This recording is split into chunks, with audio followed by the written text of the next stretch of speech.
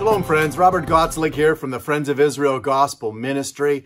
The last time we got together, we concluded the 6th chapter in the book of Zechariah. And there we looked at another reference to the Messiah here. We looked at the branch. And I had mentioned the last time that if you haven't looked at the chapter 3 of the book of Zechariah, I'd encourage you to go back to through the Sermon Bite videos on Facebook or YouTube here, wherever you happen to be watching, and just go look at that teaching on the branch, because it is wonderful to see how that is talking about the Messiah here. And in the 6th chapter in the book of Zechariah, as we concluded here, we saw that reference to the branch again. And here it's in a reference to the millennial kingdom, in where the Messiah is going to rule and to reign in the temple. And we know that when Yeshua returns, when Jesus returns, he will set up his millennial kingdom for 1,000 years. And he will rule on the throne of his father David from Jerusalem for 1,000 years. And then throughout all eternity. But here we see that they were to make a double ring crown, and they were to crown Joshua the high priest, and it was to be a memorial, this crown, in the temple. Of course, that was the temple they were building as they returned from Babylon to Jerusalem to rebuild the second temple. But this double ring crown was to be a memorial, because we know when Jesus returns, when Yeshua returns, he will reign as both high priest and king. And so this was to be a memorial. But I'd like to just, before we get into chapter 7 here, just read the last verse here in chapter 6 here, verse 15. So if you have your Bibles with you, I'd encourage you just to turn with me to Zechariah chapter 6. And I'm going to read verse 15 here. It says, "And they that are afar off," that would be the Gentiles here, "shall come and help build the temple." So the Messiah is going to build the temple in the millennial kingdom. The Gentiles are going to help. And it says, "And you shall know that the Lord of hosts has sent me unto you." And then there's this verse. "And this shall come to pass if you will diligently obey the voice of the Lord your God." So friends, there's a conditional promise here. A conditional promise. And we know that 2,000 years ago, when Jesus came to the earth here to bear the sins of the world, we know that in his ministry, as he started his ministry, both Jesus and John the Baptist, they said, "Repent, for the kingdom of heaven is at hand." Here it is. Israel, here is the kingdom. If you want it, here it is. And we know sadly that Israel rejected that offer, and we see that in Matthew 12. Rejected that offer. And as a result of that, God scattered the Jewish people to the four corners of the earth, as we read about here at the end of chapter 7. And so it was a hard issue for nation Israel. It was a hard issue because they did not know what God's word said. And this is going to pick us up into chapter 7 here. And I'm going to start reading verse 1 here. "And it came to pass in the 4th year," that would be December 7th, 518 BC. Once again, showing us that God's word is real, right? It's about real people, real places, and real events here. And we're given a specific date. "And it was in the year of King Darius that the word of the Lord came unto Zechariah in the 4th day of the 9th month, even in Kislev." And verse 2. "When they had sent unto the house of God," now by they, that is the people north of Jerusalem in a town called Bethel. "So when they had sent unto the house of God, Sherezer and Regemelech, and their men to pray before the Lord." Notice the Babylonian names here that they've been given, like Daniel and his friends, their names were changed. And verse 3, "And to speak unto the priests which were in the house of the Lord of hosts, and to the prophets, saying," so they have a question, "Should I weep in the 5th month, separating myself, as I have done there so many years?" So they're asking God a question. Should we weep in the 5th month, as I've done so many years? And then look at what the Lord of hosts says. "Then came the word of the Lord of hosts unto me, saying, Speak unto all the people of the land, and to the priests, saying, When you fasted and mourned in the 5th and 7th, even those 70 years, did you fast unto me, even to me?" And so God's asking this question here. When you did these fasts that you're wanting to know if you should continue, of course, that fast was a fast that God had not intended them to do. That fast they did while they were in captivity, and that fast was to mourn the destruction of Solomon's temple. And so God's saying, when you did that fast that I didn't ask you to do, but when you did that fast, were you doing it unto me? Did you do it with all your heart? And look at verse 6. And when you did eat and when you did drink, did you not eat for yourselves and drink for yourselves? Verse 7. Should you not hear the words which the Lord hath cried by the former prophets when Jerusalem was inhabited and in prosperity, and cities thereof round about, when men inhabited the south and the plain? In other words, you wouldn't have been in this situation had you have listened to the prophets.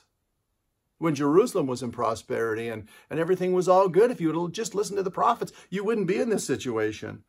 And look at verse 8. And the word of the Lord came unto Zechariah, saying, Thus speaketh the Lord of hosts, saying, Execute true judgment. So this is what the Lord wanted. You can also read about this here, Isaiah chapter 58, verses 3 to 14. But this is what the Lord wanted in regards to fasts and prayer.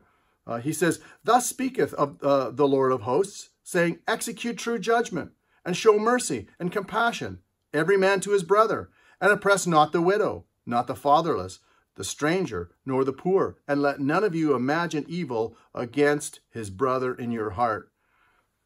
Well, friends, that's what God wants. God wants our hearts.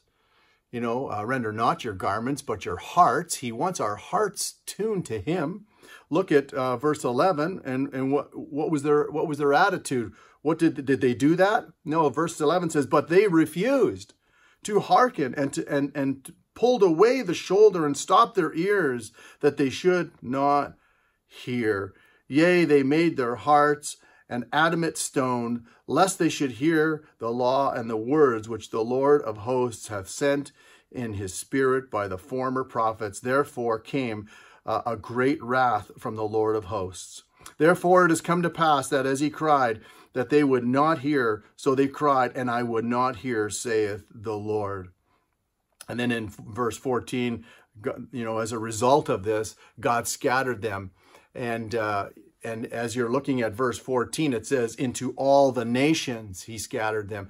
Well, when the temple was destroyed in 586 BC, and there was 3 waves that Nebuchadnezzar came in, and Daniel and Ezekiel were taken in waves 1 and 2, and then eventually the temple was destroyed in 586 BC. But the people were scattered about 350 miles to the east in Babylon. They weren't scattered to the 4 corners of the earth. That happened after 70 AD.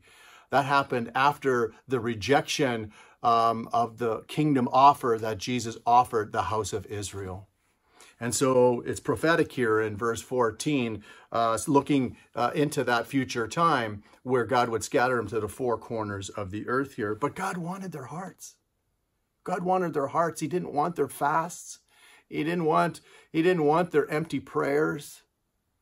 And friends, nothing's changed today. God still wants our hearts. Look, if you will, at Nehemiah chapter 1 and verse 4 here. Nehemiah chapter 1, verse 4.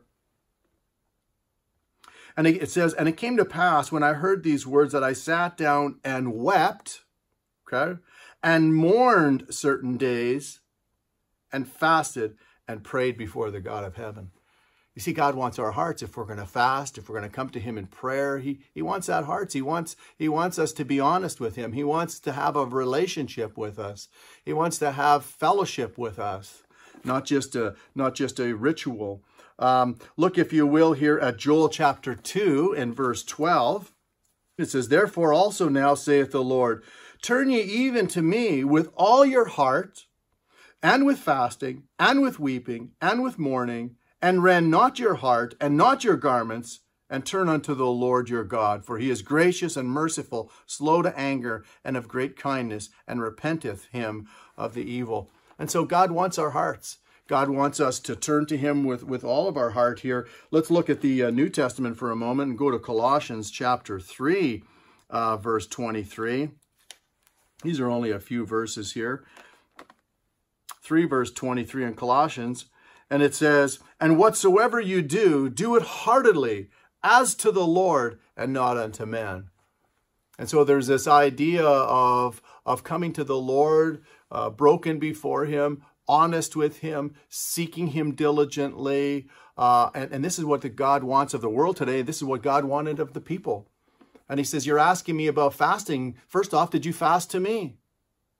Secondly, if you would have listened to me in the first place, you wouldn't be in this predicament. You wouldn't have been in captivity these 70 years. You wouldn't even be asking me this question. But we know that they didn't, and their hearts grew cold towards the Lord. And here, when the Lord came and offered them the kingdom, as the prophets foretold, the kingdom offered was rejected. And after 70 AD, when the Romans came in and destroyed the temple, there was the dispersion of the Jews to the four corners of the earth.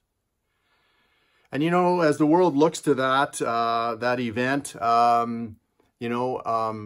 as the Jewish people have been scattered to the four corners of the earth, that's history. We can see that today. The Jewish people are still scattered. There's more Jewish people living in Israel now than in anywhere in the world. The United States is second. France is third. I believe Canada's fourth in that list. But we still see Jewish people dispersed as proof positive of the prophecies of God, including this one here in Zechariah. But when we come into chapter 8 next time we meet, we're going to see that God has a promise. God's gathering his people back today. When we look at chapter 8, I love that chapter because it's talking about in the millennial kingdom. And we're going to see where the preeminence is shifted from the Gentiles unto the Jewish people. And so there's still hope for the Jewish people because God loves them with an everlasting love. And even though they turned away from God, God still has a plan for them that he's going to save them physically and spiritually.